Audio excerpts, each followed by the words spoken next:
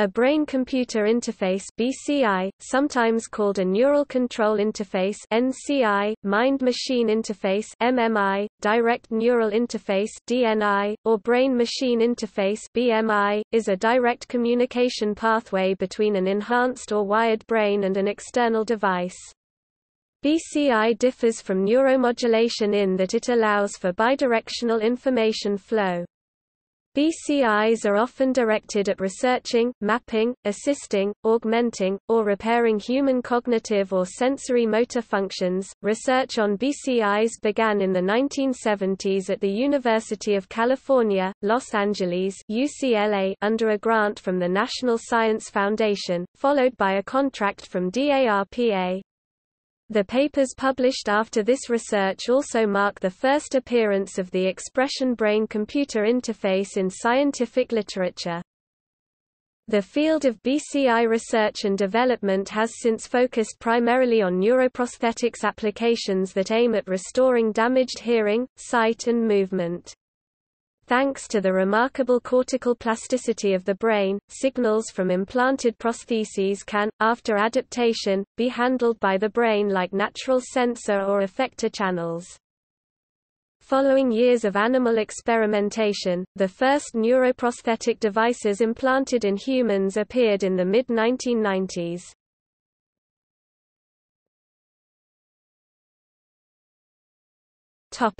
History. The history of brain-computer interfaces (BCIs) starts with Hans Berger's discovery of the electrical activity of the human brain and the development of electroencephalography (EEG). In 1924, Berger was the first to record human brain activity by means of EEG. Berger was able to identify oscillatory activity, such as Berger's wave or the alpha wave 8 to 13 Hz, by analyzing EEG traces. Berger's first recording device was very rudimentary. He inserted silver wires under the scalps of his patients. These were later replaced by silver foils attached to the patient's head by rubber bandages. Berger connected these sensors to a Lippmann capillary electrometer, with disappointing results. However, more sophisticated measuring devices, such as the Siemens double-coil recording galvanometer, which displayed electric voltages as small as 1/10,000th of a volt, led to success. Berger analyzed the interrelation of alternations in his EEG wave diagrams with brain diseases. EEGs permitted completely new possibilities for the research of human brain activities. Although the term had not yet been coined, one of the earliest examples of a working brain-machine interface was the piece Music for Solo Performer 1965 by the American composer Alvin Lucier. The piece makes use of EEG and analog signal processing hardware, filters, amplifiers, and a mixing board to stimulate acoustic percussion instruments. To perform the piece, one must produce alpha waves and thereby play the various percussion instruments via loudspeakers which are placed near or directly on the instruments themselves. UCLA professor Jacques Vidal coined the term BCI and produced the first peer-reviewed publications on this topic. Vidal is widely recognized as the inventor of BCIs in the BCI community, as reflected in numerous peer-reviewed articles reviewing and discussing the field, e.g. His 1973 paper stated the BCI challenge control of objects using EEG signals. Especially he pointed out to contingent negative variation (CNV) potential as a challenge for BCI control. The 1977 experiment Vidal described was the first application of BCI after his 1973 BCI challenge. It was a non-invasive EEG, actually visual evoked potentials (VEP) control of a cursor-like graphical object on a computer screen. The demonstration was movement in a maze. After his early contributions, Vidal was not active in BCI research, nor BCI events such as conferences, for many years. In 2011, however, he gave a lecture in Graz, Austria, supported by the Future BNCI project, presenting the first BCI, which earned a standing ovation. Vidal was joined by his wife, Laris Vidal, who previously worked with him at UCLA on his first BCI project. In 1988, a report was given on non-invasive EEG control of a physical object, a robot. The experiment described was EEG control of multiple start-stop-restart of the robot movement, along an arbitrary trajectory defined by a line drawn on a floor.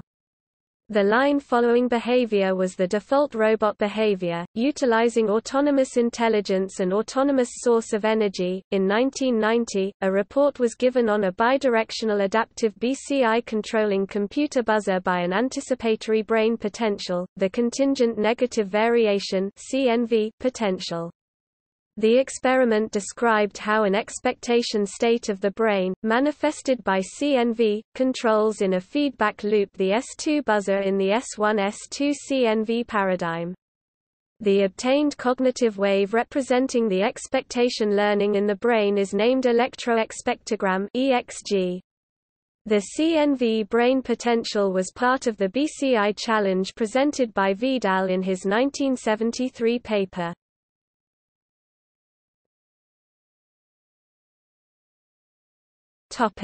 Versus neuroprosthetics. Neuroprosthetics is an area of neuroscience concerned with neural prostheses, that is, using artificial devices to replace the function of impaired nervous systems and brain-related problems, or of sensory organs. The most widely used neuroprosthetic device is the cochlear implant which, as of December 2010, had been implanted in approximately 220,000 people worldwide. There are also several neuroprosthetic devices that aim to restore vision, including retinal implants. The difference between BCIs and neuroprosthetics is mostly in how the terms are used. Neuroprosthetics typically connect the nervous system to a device, whereas BCIs usually connect the brain or nervous system with a computer system. Practical neuroprosthetics can be linked to any part of the nervous system, for example, peripheral nerves, while the term BCI usually designates a narrower class of systems which interface with the central nervous system. The terms are sometimes, however, used interchangeably. Neuroprosthetics and BCIs seek to achieve the same aims, such as restoring sight, hearing, movement, ability to communicate, and even cognitive function. Both use similar experimental methods and surgical techniques.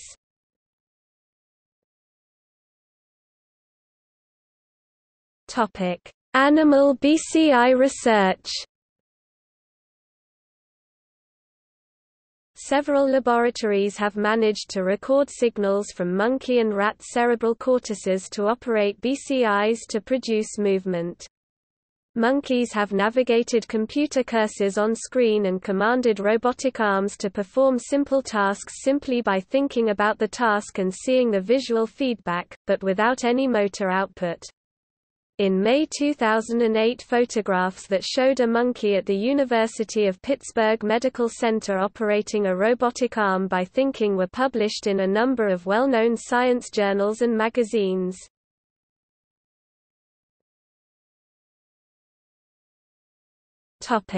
Early work. In 1969, the operant conditioning studies of Fetz and colleagues at the Regional Primate Research Center and Department of Physiology and Biophysics, University of Washington School of Medicine in Seattle, showed for the first time that monkeys could learn to control the deflection of a biofeedback meter arm with neural activity. Similar work in the 1970s established that monkeys could quickly learn to voluntarily control the firing rates of individual and multiple neurons in the primary motor cortex if they were rewarded for generating appropriate patterns of neural activity. Studies that developed algorithms to reconstruct movements from motor cortex neurons, which control movement, date back to the 1970s. In the 1980s, Apostolos Georgopoulos at Johns Hopkins University found a mathematical relationship between the electrical responses of single motor cortex neurons in rhesus macaque monkeys and the direction in which they moved their arms, based on a cosine function. He also found that dispersed groups of neurons, in different areas of the monkeys' brains, collectively controlled motor commands, but was able to record the firings of neurons in only one area at a time. Because of the technical limitations imposed by his equipment, there has been rapid development in BCIs since the mid-1990s. Several groups have been able to capture complex brain motor cortex signals by recording from neural ensembles, groups of neurons, and using these to control external devices.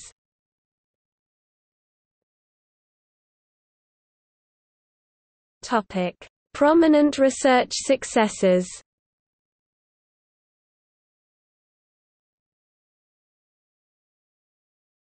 Topic: Kennedy and Yang Dan. Philip Kennedy, who later founded Neural Signals in 1987, and colleagues built the first intracortical brain-computer interface by implanting neurotrophic cone electrodes into monkeys. In 1999, researchers led by Yang Dan at the University of California, Berkeley decoded neuronal firings to reproduce images seen by cats. The team used an array of electrodes embedded in the thalamus, which integrates all of the brain's sensory input, of sharp-eyed cats. Researchers targeted 177 brain cells in the thalamus lateral geniculate nucleus area, which decodes signals from the retina. The cats were shown 8 short movies, and their neuron firings were recorded. Using mathematical filters, the researchers decoded the signals to generate movies of what the cats saw and were able to reconstruct recognizable scenes and moving objects.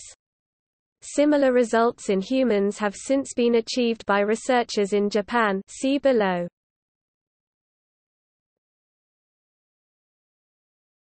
Topic: Nicolelis. Miguel Nicolelis, a professor at Duke University, in Durham, North Carolina, has been a prominent proponent of using multiple electrodes spread over a greater area of the brain to obtain neuronal signals to drive a BCI.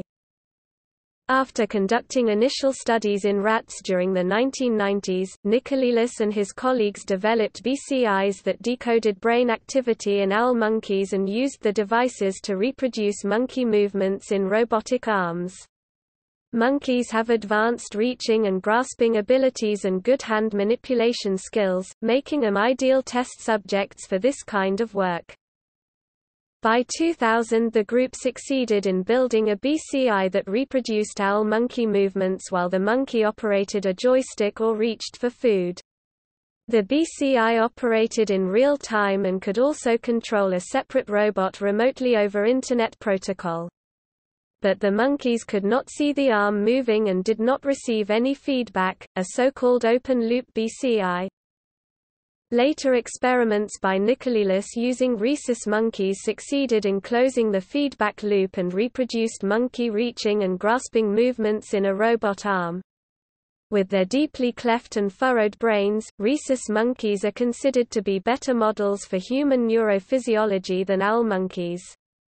The monkeys were trained to reach and grasp objects on a computer screen by manipulating a joystick while corresponding movements by a robot arm were hidden.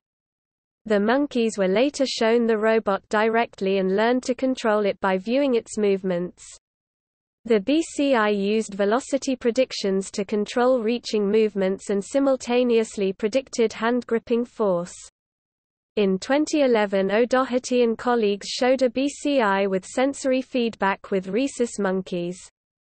The monkey was brain controlling the position of an avatar arm while receiving sensory feedback through direct intracortical stimulation (ICMS) in the arm representation area of the sensory cortex.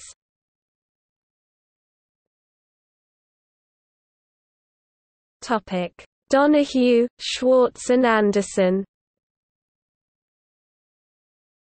Other laboratories which have developed BCIs and algorithms that decode neuron signals include those run by John Donoghue at Brown University, Andrew Schwartz at the University of Pittsburgh and Richard Andersen at Caltech. These researchers have been able to produce working BCIs, even using recorded signals from far fewer neurons than did Nicolelis, 15 to 30 neurons versus 50 to 200 neurons. Donoghue's group reported training rhesus monkeys to use a BCI to track visual targets on a computer screen, closed-loop BCI, with or without assistance of a joystick. Schwartz's group created a BCI for three-dimensional tracking in virtual reality and also reproduced BCI control in a robotic arm.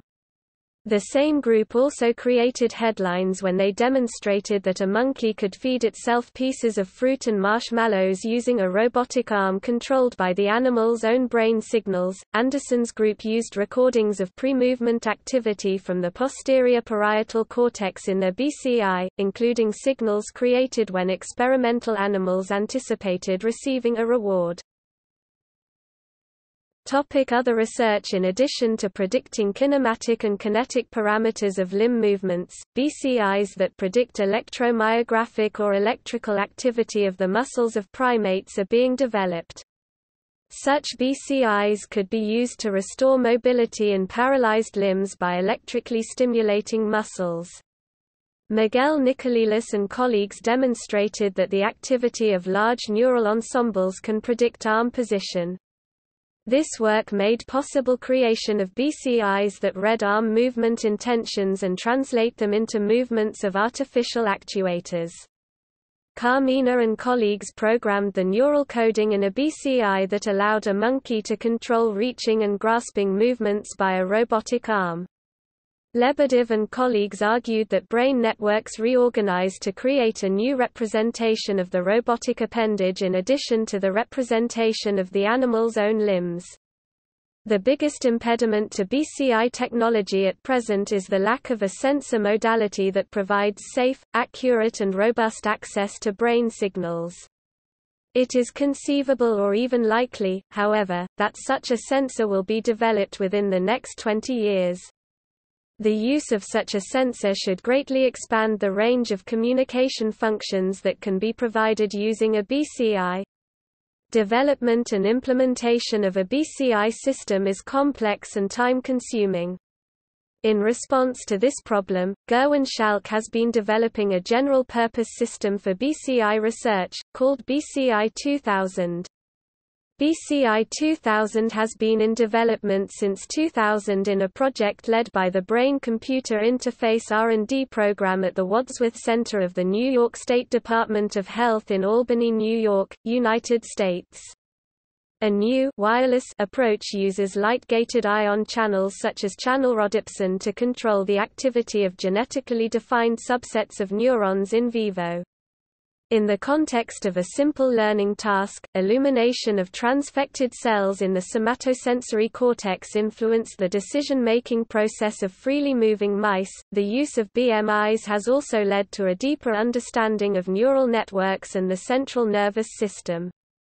Research has shown that despite the inclination of neuroscientists to believe that neurons have the most effect when working together, single neurons can be conditioned through the use of BMIs to fire at a pattern that allows primates to control motor outputs.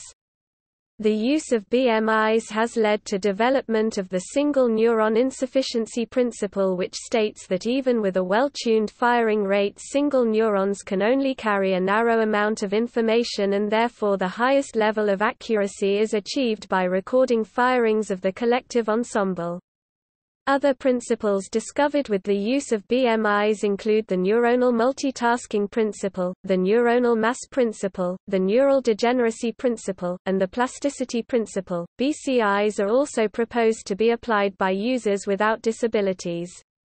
A user-centered categorization of BCI approaches by Torsten O. Zander and Christian Kurter introduces the term passive BCI. Next to active and reactive BCI that are used for directed control, passive BCIs allow for assessing and interpreting changes in the user state during human-computer interaction (HCI). In a secondary, implicit control loop, the computer system adapts to its user, improving its usability in general.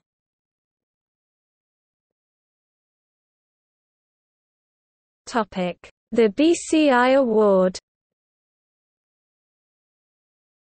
The annual BCI Research Award is awarded in recognition of outstanding and innovative research in the field of brain-computer interfaces.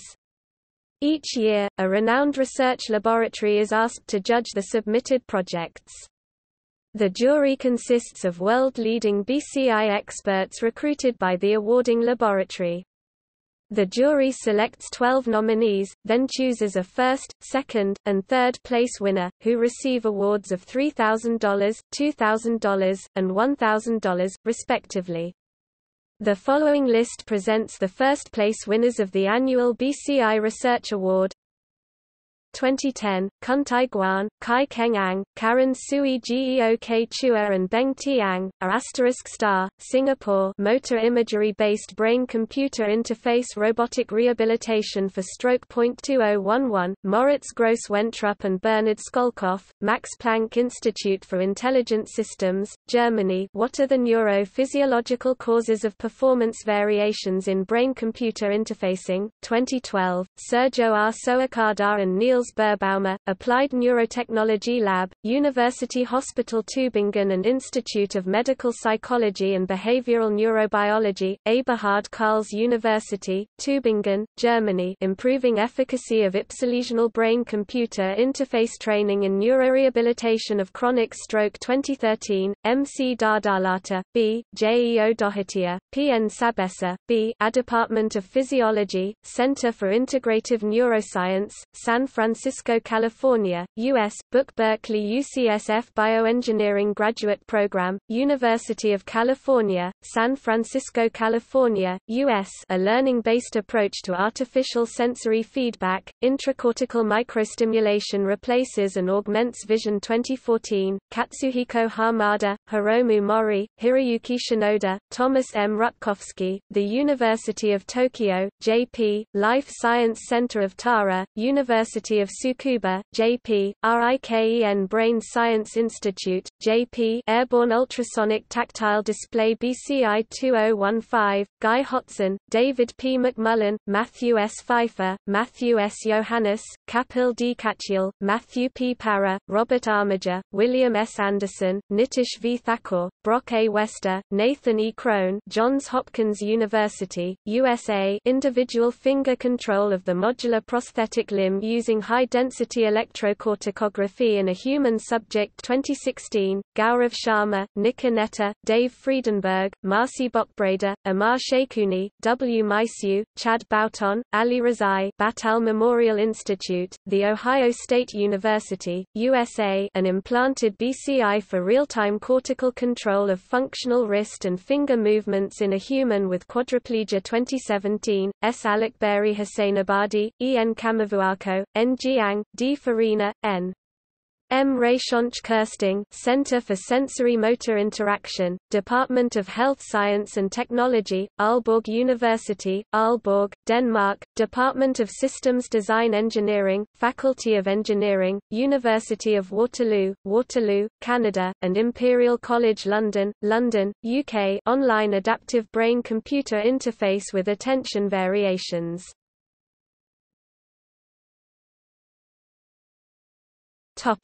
Human BCI research.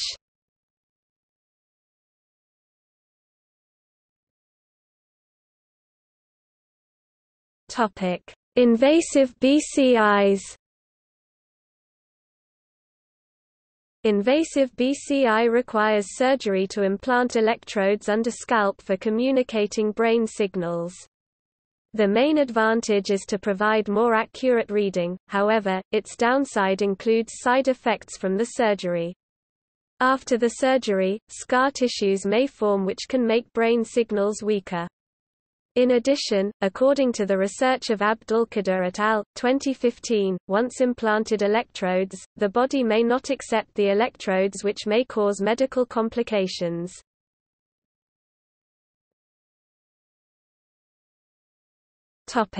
Vision. Invasive BCI research has targeted repairing damaged sight and providing new functionality for people with paralysis. Invasive BCIs are implanted directly into the gray matter of the brain during neurosurgery. Because they lie in the gray matter, invasive devices produce the highest quality signals of BCI devices but are prone to scar tissue buildup, causing the signal to become weaker, or even non-existent, as the body reacts to a foreign object in the brain. In vision science, direct brain implants have been used to treat non-congenital acquired blindness. One of the first scientists to produce a working brain interface to restore sight was private researcher William Dobell.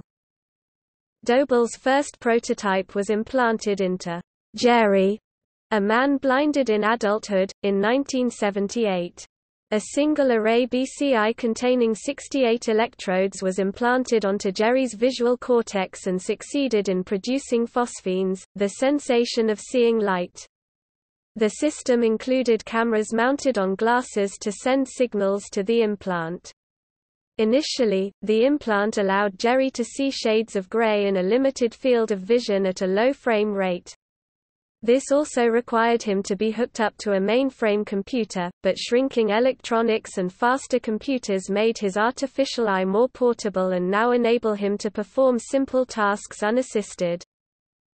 In 2002, Jens Naumann, also blinded in adulthood, became the first in a series of 16 paying patients to receive Dobell's second-generation implant, marking one of the earliest commercial uses of BCIs. The second-generation device used a more sophisticated implant enabling better mapping of phosphenes into coherent vision. Phosphenes are spread out across the visual field in what researchers call the Starry Night effect. Immediately after his implant, Jens was able to use his imperfectly restored vision to drive an automobile slowly around the parking area of the research institute. Unfortunately, Dobell died in 2004 before his processes and developments were documented. Subsequently, when Mr. Naumann and the other patients in the program began having problems with their vision, there was no relief and they eventually lost the sight again. Naumann wrote about his experience with Dobell's work in Search for Paradise, a patient's account of the artificial vision experiment, and has returned to his farm in southeast Ontario, Canada, to resume his normal activities.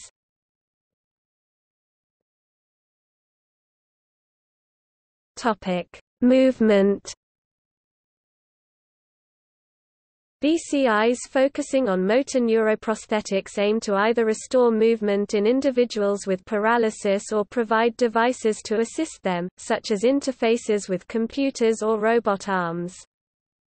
Researchers at Emory University in Atlanta, led by Philip Kennedy and Roy Buckeye, were first to install a brain implant in a human that produced signals of high enough quality to simulate movement.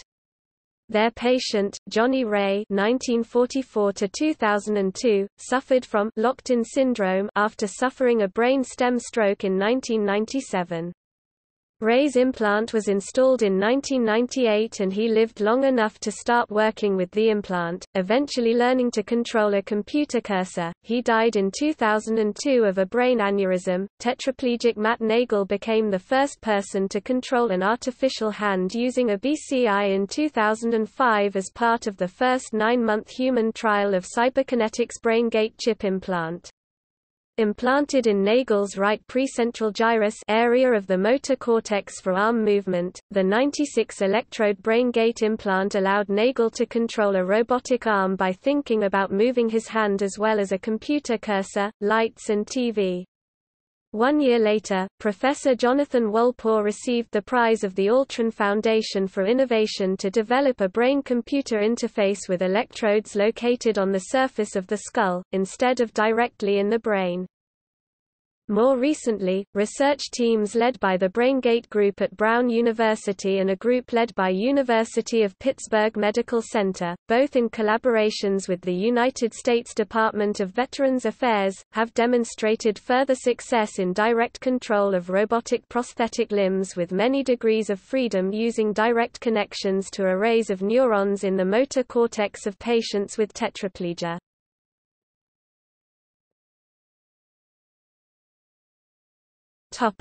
Partially invasive BCIs. Partially invasive BCI devices are implanted inside the skull but rest outside the brain rather than within the gray matter. They produce better resolution signals than non-invasive BCIs, where the bone tissue of the cranium deflects and deforms signals, and have a lower risk of forming scar tissue in the brain than fully invasive BCIs.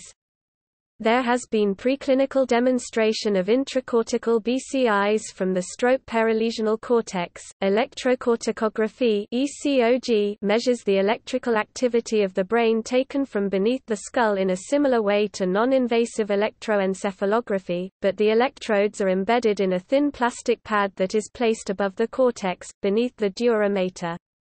ECOG technologies were first trialed in humans in 2004 by Eric Luthart and Daniel Moran from Washington University in St. Louis. In a later trial, the researchers enabled a teenage boy to play Space Invaders using his ECOG implant.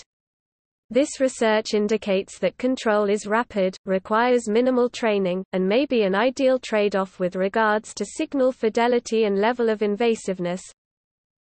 Note, these electrodes had not been implanted in the patient with the intention of developing a BCI. The patient had been suffering from severe epilepsy and the electrodes were temporarily implanted to help his physicians localize seizure foci. The BCI researchers simply took advantage of this. Signals can be either subdural or epidural, but are not taken from within the brain parenchyma itself.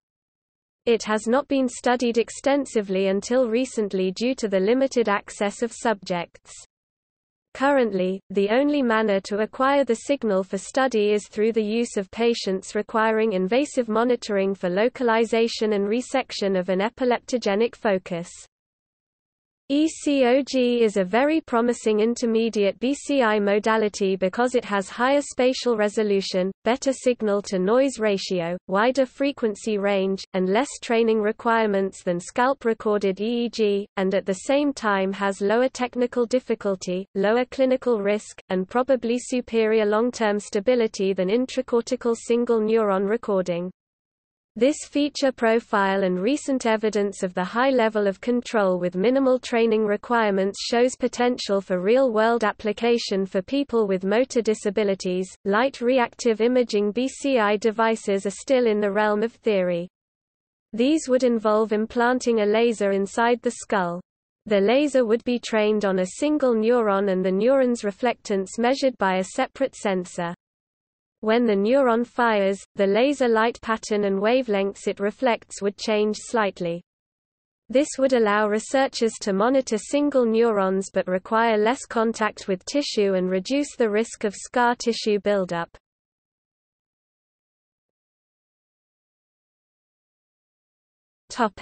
Non-invasive BCIs. There have also been experiments in humans using non-invasive neuroimaging technologies as interfaces. The substantial majority of published BCI work involves non-invasive EEG-based BCIs. Non-invasive EEG-based technologies and interfaces have been used for a much broader variety of applications. Although EEG-based interfaces are easy to wear and do not require surgery, they have relatively poor spatial resolution and cannot effectively use higher frequency signals because the skull dampens signals, dispersing and blurring the electromagnetic waves created by the neurons. EEG-based interfaces also require some time and effort prior to each usage session, whereas non-EEG-based ones, as well as invasive ones, require no prior usage training. Overall, the best BCI for each user depends on numerous factors.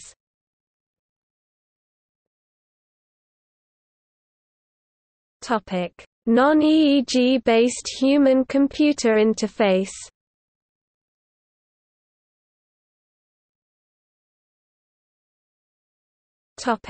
Pupil-size oscillation.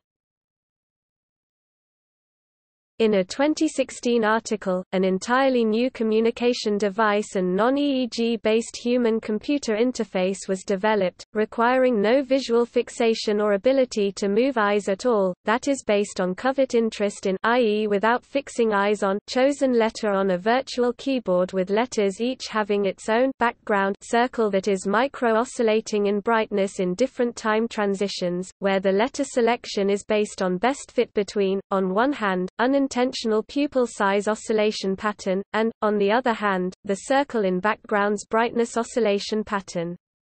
Accuracy is additionally improved by users mental rehearsing the words bright and dark in synchrony with the brightness transitions of the circle letter. Topic: Functional near-infrared spectroscopy. In 2014 and 2017, a BCI using functional near-infrared spectroscopy for locked-in patients with amyotrophic lateral sclerosis was able to restore some basic ability of the patients to communicate with other people.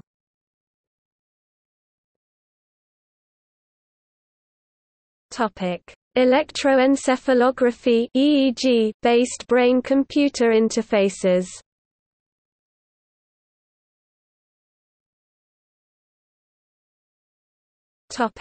Overview. Electroencephalography (EEG) is the most studied non-invasive interface, mainly due to its fine temporal resolution, ease of use, portability and low setup cost. The technology is somewhat susceptible to noise, however. In the early days of BCI research, another substantial barrier to using EEG as a brain-computer interface was the extensive training required before users can work the technology.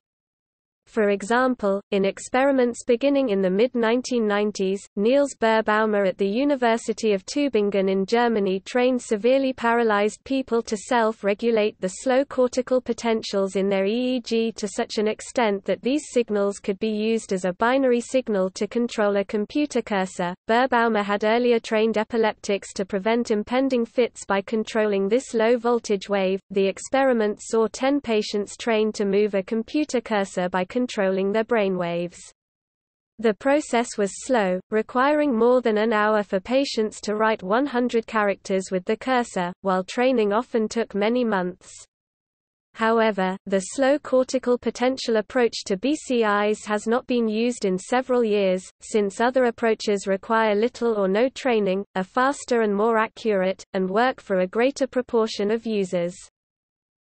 Another research parameter is the type of oscillatory activity that is measured. Beerbaumer's later research with Jonathan Wolpaw at New York State University has focused on developing technology that would allow users to choose the brain signals they found easiest to operate a BCI, including mu and beta rhythms. A further parameter is the method of feedback used, and this is shown in studies of P300 signals. Patterns of P300 waves are generated involuntarily stimulus feedback when people see something they recognize and may allow BCIs to decode categories of thoughts without training patients first. By contrast, the biofeedback methods described above require learning to control brain waves so the resulting brain activity can be detected. While an EEG-based brain-computer interface has been pursued extensively by a number of research labs, recent advancements made by Bin He and his team at the University of Minnesota suggest the potential of an EEG-based brain-computer interface to accomplish tasks close to invasive brain-computer interface. Using advanced functional neuroimaging including bold functional MRI and EEG source imaging, Bin He and co-workers identified the co-variation and co-localization of electrophysiological and hemodynamic signals induced by motor imagination. Refined by a neuroimaging approach and by a training protocol, Bin He and co-workers demonstrated the ability of a non-invasive EEG-based brain-computer interface to control the flight of a virtual helicopter in three-dimensional space, based upon motor imagination. In June 2013 it was announced that BCI had developed the technique to enable a remote control helicopter to be guided through an obstacle course, in addition to a brain-computer interface based on brain waves, as recorded from scalp EEG electrodes. BCI and co-workers explored a virtual EEG signal-based brain-computer interface by first solving the EEG inverse problem and then used the resulting virtual EEG for brain-computer interface tasks. Well-controlled studies suggested the merits of such a source analysis-based brain-computer interface. A 2014 study found that severely motor-impaired patients could communicate faster and more reliably with non-invasive EEG BCI than with any muscle-based communication channel.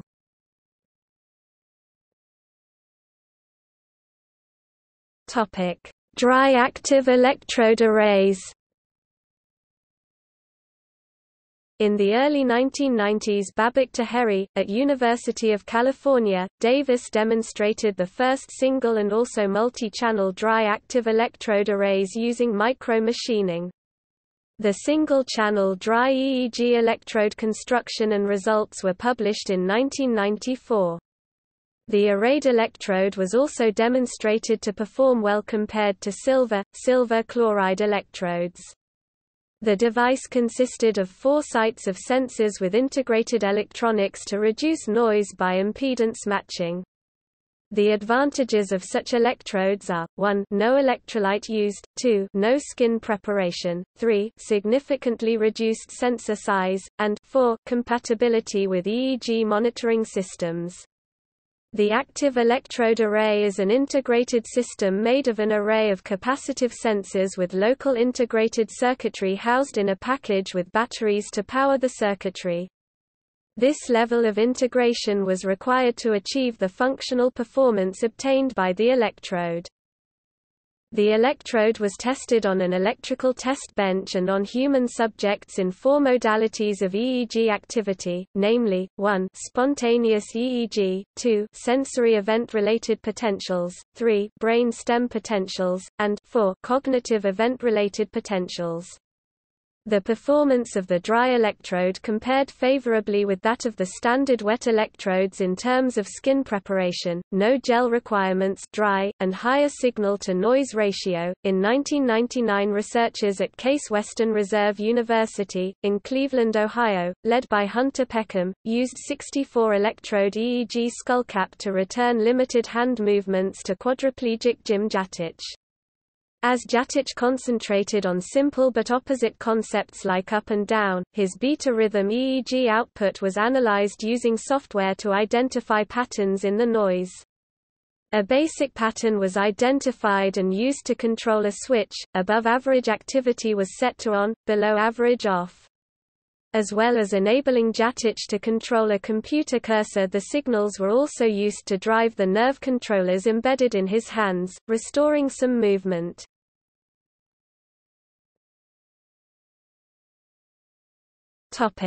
SSVEP mobile EEG BCIs. In 2009, the NCTU brain-computer interface headband was reported. The researchers who developed this BCI headband also engineered silicon-based microelectromechanical system (MEMS) dry electrodes designed for application in non-hairy sites of the body. These electrodes were secured to the DAQ board in the headband with snap-on electrode holders. The signal processing module measured alpha activity and the Bluetooth-enabled phone assessed the patient's alertness and capacity for cognitive performance. When the subject became drowsy, the phone sent a rousing feedback to the operator to rouse them. This research was supported by the National Science Council, Taiwan, ROC, NSC, National Chiao-Tung University, Taiwan's Ministry of Education, and the U.S. Army Research Laboratory. In 2011, researchers reported a cellular-based BCI with the capability of taking EEG data and converting it into a command to cause the phone to ring. This research was supported in part by Abraxas Bioscience LLP, the U.S. Army Research Laboratory, and the Army Research Office. The developed technology was a wearable system composed of a 4-channel biosignal acquisition, amplification module, a wireless transmission module, and a Bluetooth-enabled cell phone. The electrodes were placed so that they pick up steady-state visual evoked potentials (SSVEPs). SSVEPs are electrical responses to flickering visual stimuli with repetition rates over 6 Hz that are best found in the parietal and occipital scalp regions of the visual cortex. It was reported that with this BCI setup, all study participants were able to initiate the phone call with minimal practice in natural environments. The scientists claim that their studies using a single-channel fast Fourier transform (FFT) and multiple-channel system canonical correlation analysis (CCA) algorithm support the capacity of mobile BCIs. The CCA algorithm has been applied in other experiments investigating BCIs with claimed high performance in accuracy as well as speed.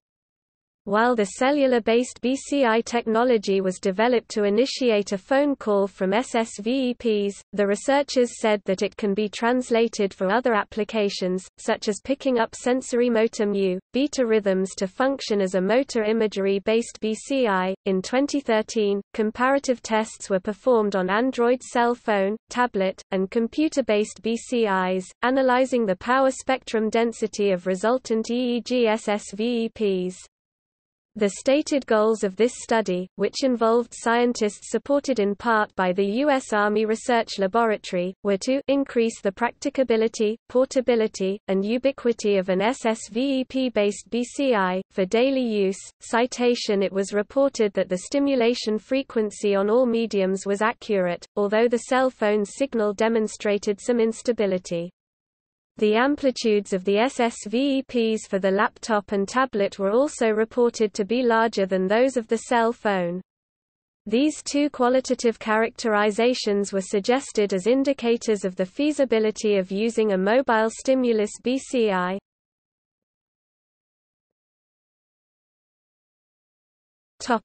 Limitations. In 2011, researchers stated that continued work should address ease of use, performance robustness, reducing hardware and software costs. One of the difficulties with EEG readings is the large susceptibility to motion artifacts. In most the previously described research projects, the participants were asked to sit still, reducing head and eye movements as much as possible, and measurements were taken in a laboratory setting. However, since the emphasized application of these initiatives had been in creating a mobile device for daily use, the technology had to be tested in motion. In 2013, researchers tested mobile EEG-based BCI technology, measuring SSVEPs from participants as they walked on a treadmill at varying speeds. This research was supported by the Office of Naval Research, Army Research Office, and the U.S. Army Research Laboratory. Stated results were that as speed increased, the SSVEP detectability using CCA decreased. As independent component analysis had been shown to be efficient in separating EEG signals from noise, the scientists applied ECA to CCA-extracted EEG data. They stated that the CCA data with and without ECA processing were similar. Thus, they concluded that CCA independently demonstrated a robustness to motion artifacts that indicates it may be a beneficial algorithm to apply to BCIs used in real-world conditions.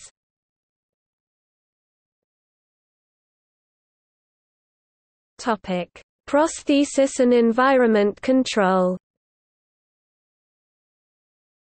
Non-invasive BCIs have also been applied to enable brain control of prosthetic upper and lower extremity devices in people with paralysis. For example, Gert Virchula of Graz University of Technology and colleagues demonstrated a BCI-controlled functional electrical stimulation system to restore upper extremity movements in a person with tetraplegia due to spinal cord injury. Between 2012 and 2013, researchers at the University of California, Irvine demonstrated for the first time that it is possible to use BCI technology to restore brain-controlled walking after spinal cord injury. In their spinal cord injury research study, a person with paraplegia was able to operate a BCI robotic gait orthosis to regain basic brain-controlled ambulation. In 2009, Alex Blaney, an independent researcher based in the UK, successfully used the Emotive EPOC to control a 5-axis robot arm. He then went on to make several demonstration mind-controlled wheelchairs and home automation that could be operated by people with limited or no motor control, such as those with paraplegia and cerebral palsy. Research into military use of BCIs funded by DARPA has been ongoing since the 1970s. The current focus of research is user-to-user communication through analysis of neural signals.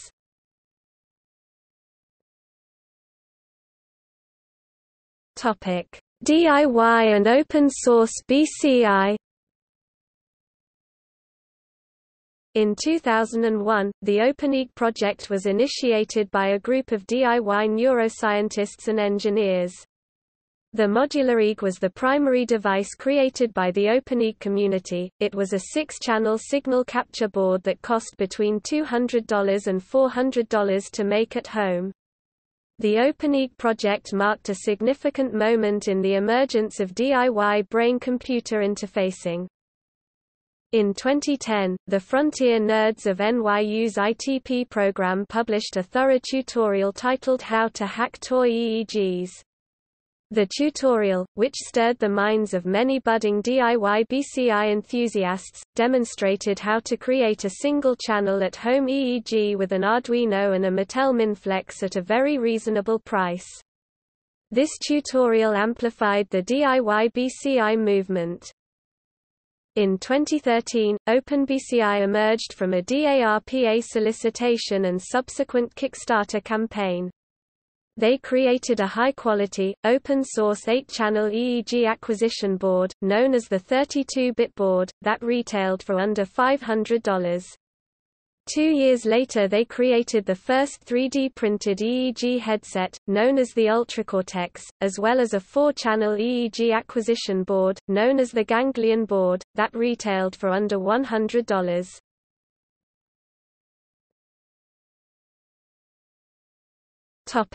MEG and MRI. Magnetoencephalography (MEG) and functional magnetic resonance imaging (fMRI) have both been used successfully as non-invasive BCIs. In a widely reported experiment, fMRI allowed 2 users being scanned to play Pong in real time by altering their hemodynamic response or brain blood flow through biofeedback techniques. fMRI measurements of hemodynamic responses in real time have also been used to control robot arms with a 7-second delay between thought and movement. In 2008, research developed in the Advanced Telecommunications Research (ATR) Computational Neuroscience Laboratories in Kyoto, Japan, allowed the scientists to reconstruct images directly from the brain and display them on a computer in black and white at a resolution of 10 by 10 pixels. The article announcing these achievements was the cover story of the journal Neuron of 10 December 2008. In 2011, researchers from UC Berkeley published a study reporting second-by-second reconstruction of videos watched by the study's subjects, from fMRI data. This was achieved by creating a statistical model relating visual patterns in videos shown to the subjects, to the brain activity caused by watching the videos. This model was then used to look up the 101-second video segments, in a database of 18 million seconds of random YouTube videos, whose visual patterns most closely matched the brain activity recorded when subjects watched a new video. These 101-second video extracts were then combined into a mashed-up image that resembled the video being watched.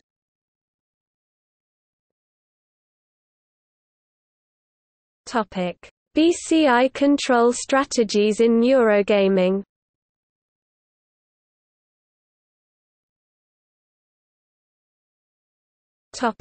Motor imagery. Motor imagery involves the imagination of the movement of various body parts resulting in sensory-motor cortex activation, which modulates sensory-motor oscillations in the EEG. This can be detected by the BCI to infer a user's intent. Motor imagery typically requires a number of sessions of training before acceptable control of the BCI is acquired.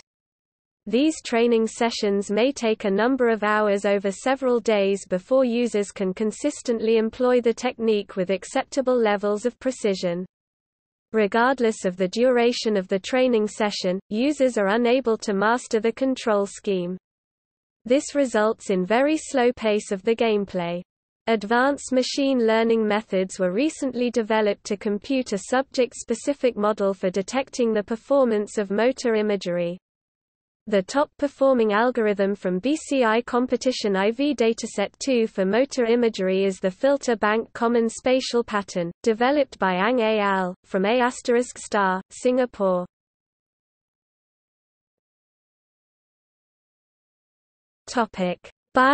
Neurofeedback for passive BCI designs.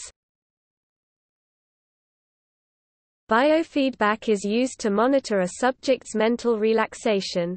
In some cases, biofeedback does not monitor electroencephalography (EEG), but instead bodily parameters such as electromyography (EMG), galvanic skin resistance (GSR), and heart rate variability (HRV).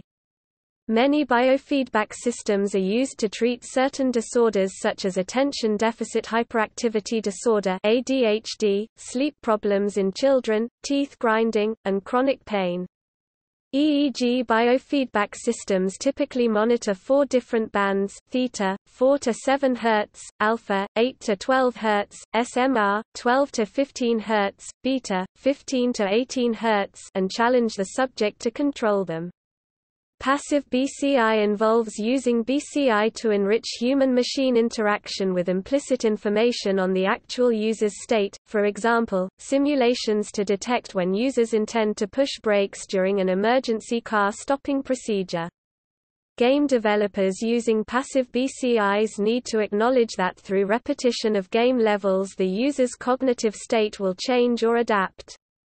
Within the first play of a level, the user will react to things differently from during the second play. For example, the user will be less surprised at an event in the game if she is expecting it. Topic: Visual evoked potential (VEP). A VEP is an electrical potential recorded after a subject is presented with a type of visual stimuli. There are several types of VEPs. Steady-state visually evoked potentials (SSVEPs) use potentials generated by exciting the retina, using visual stimuli modulated at certain frequencies. SSVEP stimuli are often formed from alternating checkerboard patterns and at times simply use flashing images. The frequency of the phase reversal of the stimulus used can be clearly distinguished in the spectrum of an EEG. This makes detection of SSVEP stimuli relatively easy. SSVEP has proved to be successful within many BCI systems. This is due to several factors. The signal elicited is measurable in as large a population as the transient VEP, and blink movement and electrocardiographic artifacts do not affect the frequencies monitored. In addition, the SSVEP signal is exceptionally robust. The topographic organization of the primary visual cortex is such that a broader area obtains afferents from the central or foveal region of the visual field. SSVEP does have several problems, however. As SSVEPs use flashing stimuli to infer a user's intent, the user must gaze at one of the flashing or iterating symbols in order to interact with the system. It is, therefore, likely that the symbols could become irritating and uncomfortable to use during longer play sessions, which can often last more than an hour, which may not be an ideal gameplay. Another type of VEP used with applications is the P300 potential. The P300 event-related potential is a positive peak in the EEG that occurs at roughly 300 milliseconds after the appearance of a target stimulus, a stimulus for which the user is waiting or seeking, or oddball stimuli. The P300 amplitude decreases as the target stimuli and the ignored stimuli grow more similar. The P300 is thought to be related to a higher level attention process or an orienting response. Using P300 as a control scheme has the advantage of the participant only having to attend limited training sessions. The first application to use the P300 model was the P300 matrix. Within this system, a subject would choose a letter from a grid of 6 by 6 letters and numbers. The rows and columns of the grid flashed sequentially, and every time the selected choice letter was illuminated, the user's P300 was potentially elicited. However, the communication process, at approximately 17 characters per minute, was quite slow. The P300 is a BCI that offers a discrete selection rather than a continuous control mechanism.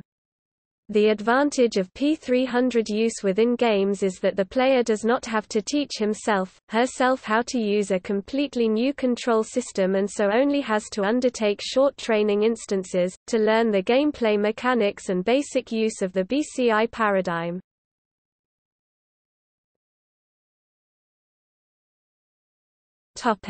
Synthetic telepathy, silent communication. In 2010, the DARPA's budget for the fiscal year included $4 million to start up a program called Silent Talk. The goal was to allow user-to-user communication on the battlefield without the use of vocalized speech through analysis of neural signals.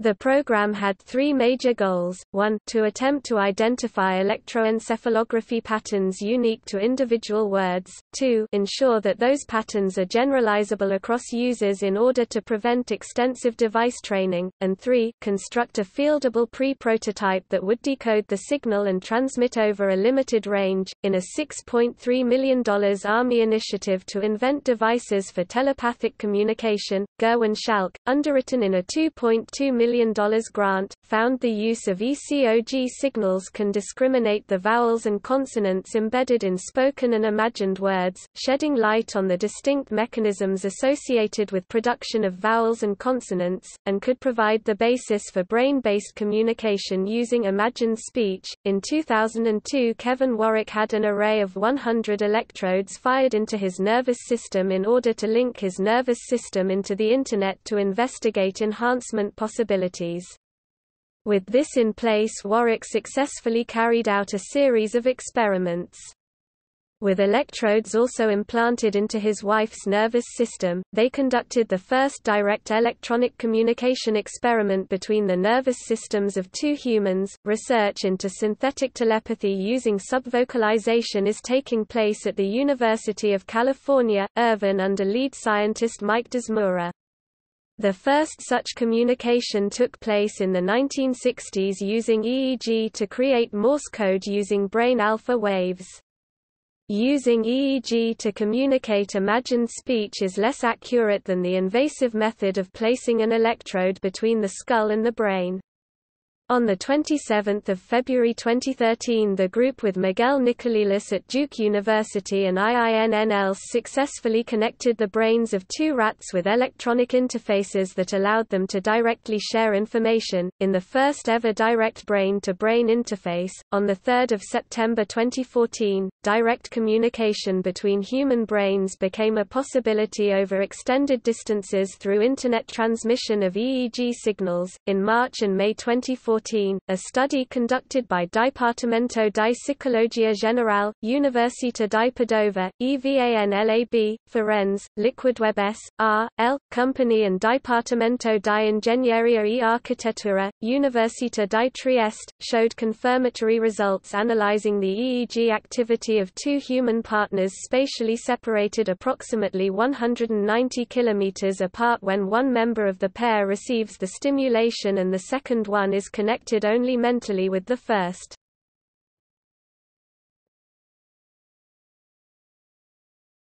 Cell culture BCIs. Researchers have built devices to interface with neural cells and entire neural networks in cultures outside animals. As well as furthering research on animal implantable devices, experiments on cultured neural tissue have focused on building problem-solving networks, constructing basic computers and manipulating robotic devices. Research into techniques for stimulating and recording from individual neurons grown on semiconductor chips is sometimes referred to as neuroelectronics or neurochips. Development of the first working neurochip was claimed by a Caltech team led by Jerome Pine and Michael Marr in 1997. The Caltech chip had room for 16 neurons. In 2003, a team led by Theodore Berger, at the University of Southern California, started work on a neurochip designed to function as an artificial or prosthetic hippocampus. The neurochip was designed to function in rat brains and was intended as a prototype for the eventual development of higher brain prosthesis. The hippocampus was chosen because it is thought to be the most ordered and structured part of the brain and is the most studied area. Its function is to encode experiences for storage as long-term memories elsewhere in the brain. In 2004, Thomas DeMaas at the University of Florida used a culture of 25,000 neurons taken from a rat's brain to fly a F-22 fighter jet aircraft simulator. After collection, the cortical neurons were cultured in a petri dish and rapidly began to reconnect themselves to form a living neural network. The cells were arranged over a grid of 60 electrodes and used to control the pitch and yaw functions of the simulator. The study's focus was on understanding how the human brain performs and learns computational tasks at a cellular level.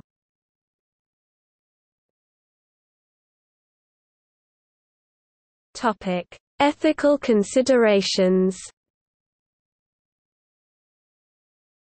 Important ethical, legal and societal issues related to brain-computer interfacing are: conceptual issues. Researchers disagree over what is and what is not a brain-computer interface. Obtaining informed consent from people who have difficulty communicating. Risk-benefit analysis. Shared responsibility of BCI teams, e.g. how to ensure that responsible group decisions can be made. The consequences of BCI technology for the quality of life of patients and their families. Side effects, e.g. neurofeedback of sensory-motor rhythm training is reported to affect sleep quality.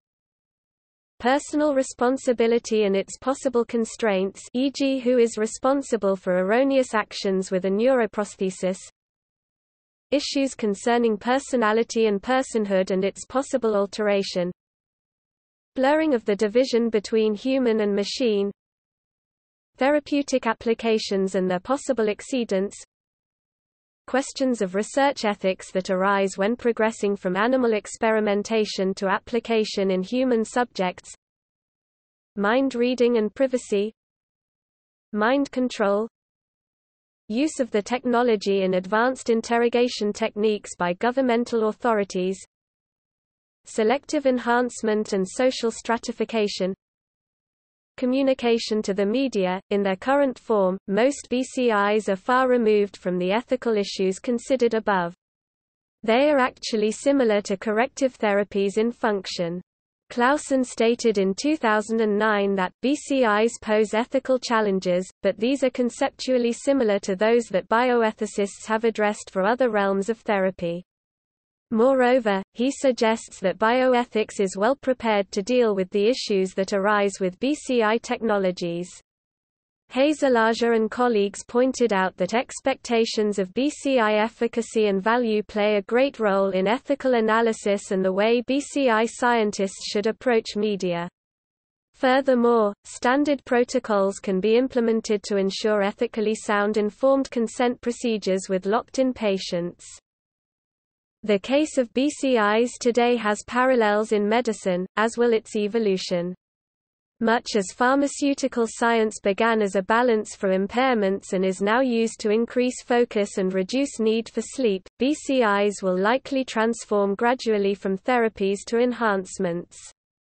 Researchers are well aware that sound ethical guidelines, appropriately moderated enthusiasm in media coverage and education about BCI systems will be of utmost importance for the societal acceptance of this technology. Thus, recently more effort is made inside the BCI community to create consensus on ethical guidelines for BCI research, development and dissemination.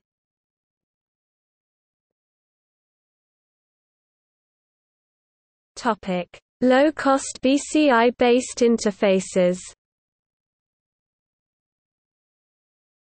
Recently a number of companies have scaled back medical-grade EEG technology and in one case, NeuroSky, rebuilt the technology from the ground up to create inexpensive BCIs. This technology has been built into toys and gaming devices. Some of these toys have been extremely commercially successful like the NeuroSky and Mattel Minflex. In 2006 Sony patented a neural interface system allowing radio waves to affect signals in the neural cortex. In 2007 NeuroSky released the first affordable consumer-based EEG along with the game NeuroBoy. This was also the first large-scale EEG device to use dry sensor technology. In 2008 OCZ Technology developed a device for use in video games relying primarily on electromyography. In 2008 the Final Fantasy developer Square Enix announced that it was partnering with NeuroSky to create a game, Judeka. In 2009 Mattel partnered with NeuroSky to release the Minflex, a game that used an EEG to steer a ball through an obstacle course.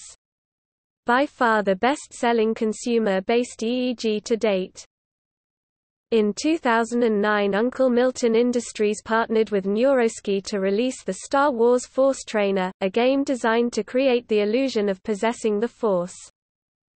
In 2009 Emotive released the EPOC, a 14-channel EEG device that can read 4 mental states, 13 conscious states, facial expressions, and head movements. The EPOC is the first commercial BCI to use dry sensor technology, which can be dampened with a saline solution for a better connection.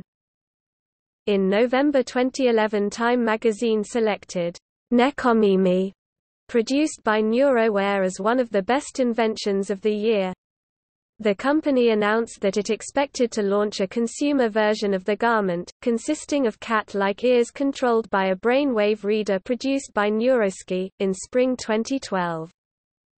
In February 2014 They Shall Walk, a non-profit organization fixed on constructing exoskeletons, dubbed LIFESUITs, for paraplegics and quadriplegics, began a partnership with James W. Shikagi on the development of a wireless BCI. In 2016, a group of hobbyists developed an open-source BCI board that sends neural signals to the audio jack of a smartphone, dropping the cost of entry-level BCI to £20. Basic diagnostic software is available for Android devices, as well as a text entry app for Unity.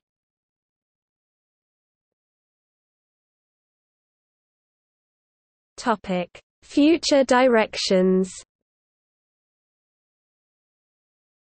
A consortium consisting of 12 European partners has completed a roadmap to support the European Commission in their funding decisions for the new framework programme Horizon 2020.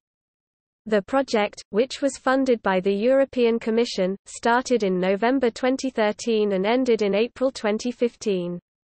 The roadmap is now complete, and can be downloaded on the project's webpage. A 2015 publication led by Dr. Clemens Brunner describes some of the analyses and achievements of this project, as well as the emerging Brain-Computer Interface Society. For example, this article reviewed work within this project that further defined BCIs and applications, explored recent trends, discussed ethical issues, and evaluated different directions for new BCIs. As the article notes, their new roadmap generally extends and supports the recommendations from the Future BNCI project managed by Dr. Brendan Allison, which conveys substantial enthusiasm for emerging BCI directions. In addition to, other recent publications have explored the most promising future BCI directions for new groups of disabled users, e.g. Some prominent examples are summarized below.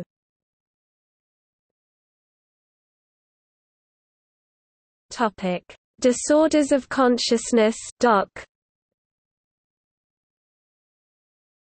Some persons have a disorder of consciousness (DOC). This state is defined to include persons with coma, as well as persons in a vegetative state (VS) or minimally conscious state (MCS).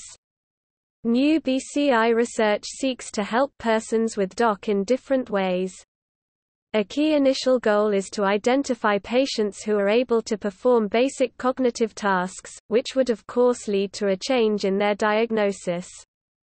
That is, some persons who are diagnosed with DOC may in fact be able to process information and make important life decisions such as whether to seek therapy, where to live, and their views on end-of-life decisions regarding them. Some persons who are diagnosed with DOC die as a result of end-of-life decisions, which may be made by family members who sincerely feel this is in the patient's best interests. Given the new prospect of allowing these patients to provide their views on this decision, there would seem to be a strong ethical pressure to develop this research direction to guarantee that DOC patients are given an opportunity to decide whether they want to live. These and other articles describe new challenges and solutions to use BCI technology to help persons with DOC.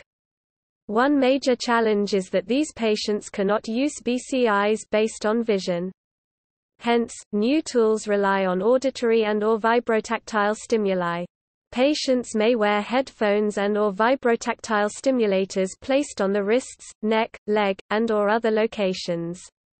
Another challenge is that patients may fade in and out of consciousness, and can only communicate at certain times. This may indeed be a cause of mistaken diagnosis. Some patients may only be able to respond to physicians' requests during a few hours per day, which might not be predictable ahead of time, and thus may have been unresponsive during diagnosis. Therefore, new methods rely on tools that are easy to use in field settings, even without expert help, so family members and other persons without any medical or technical background can still use them. This reduces the cost, time, need for expertise, and other burdens with DOC assessment. Automated tools can ask simple questions that patients can easily answer, such as, "Is your father named George?" or, "Were you born in the USA?" Automated instructions inform patients that they may convey yes or no by, for example, focusing their attention on stimuli on the right versus left wrist. This focused attention produces reliable changes in EEG patterns that can help determine that the patient is able to communicate. The results could be presented to physicians and therapists, which could lead to a revised diagnosis and therapy. In addition, these patients could then be provided with BCI-based communication tools that could help them convey basic needs, adjust bed position and HVAC, heating, ventilation, and air conditioning, and otherwise empower them to make major life decisions and communicate. This research effort was supported in part by different EU-funded projects, such as the Decoder project led by Professor Andrea Kubler at the University of Würzburg. This project contributed to the first BCI system developed for DOC assessment and communication, called MindBeagle. This system is designed to help non-expert users work with DOC patients, but is not intended to replace medical staff. An EU-funded project that began in 2015 called ComeAlert conducted further research and development to improve DOC prediction, assessment, rehabilitation, and communication, called PARC. In that project. Another project funded by the National Science Foundation is led by Profs. Dean Kruzienski and Chang Nam. This project provides for improved vibrotactile systems, advanced signal analysis, and other improvements for doc assessment and communication.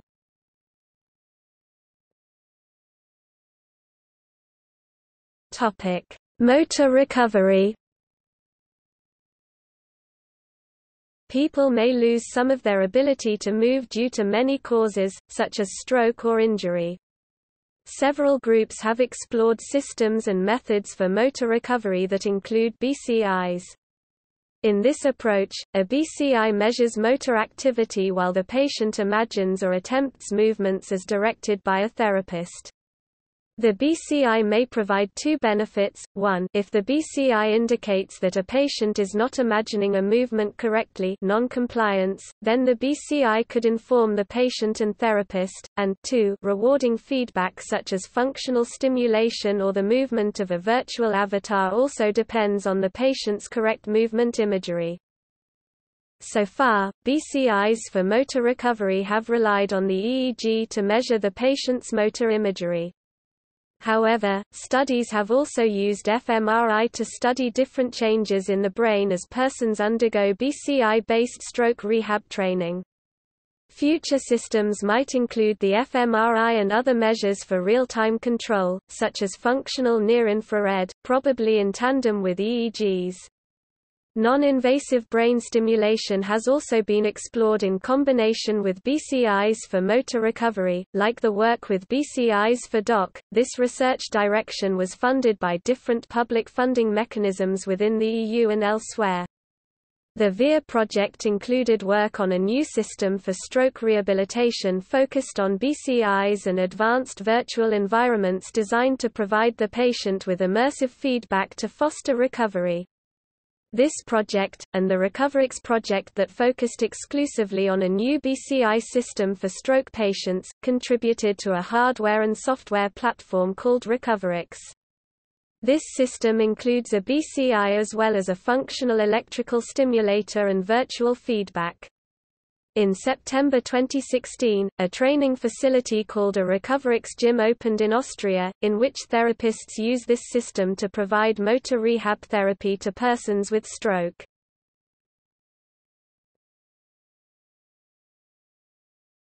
Topic: Functional brain mapping. Each year, about 400,000 people undergo brain mapping during neurosurgery. This procedure is often required for people with tumors or epilepsy that do not respond to medication. During this procedure, electrodes are placed on the brain to precisely identify the locations of structures and functional areas. Patients may be awake during neurosurgery and asked to perform certain tasks, such as moving fingers or repeating words. This is necessary so that surgeons can remove only the desired tissue while sparing other regions, such as critical movement or language regions. Removing too much brain tissue can cause permanent damage, while removing too little tissue can leave the underlying condition untreated and require additional neurosurgery. Thus, there is a strong need to improve both methods and systems to map the brain as effectively as possible. In several recent publications, BCI research experts and medical doctors have collaborated to explore new ways to use BCI technology to improve neurosurgical mapping. This work focuses largely on high gamma activity, which is difficult to detect with non-invasive means. Results have led to improved methods for identifying key areas for movement, language, and other functions. A recent article addressed advances in functional brain mapping and summarizes a workshop.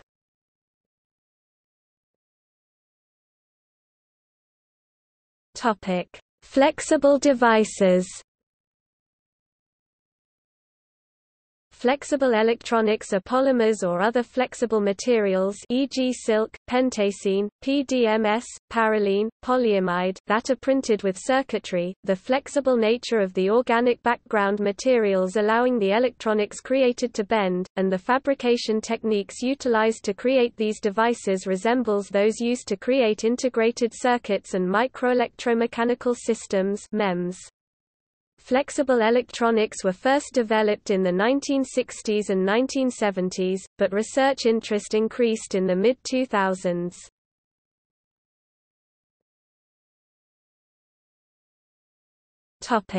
Neural dust. Neural dust is a term used to refer to millimeter-sized devices operated as wirelessly powered nerve sensors that were proposed in a 2011 paper from the University of California, Berkeley Wireless Research Center, which described both the challenges and outstanding benefits of creating a long-lasting wireless BCI. In one proposed model of the neural dust sensor, the transistor model allowed for a method of separating between local field potentials and action potential spikes, which would allow for a greatly diversified wealth of data acquirable from the recordings. See also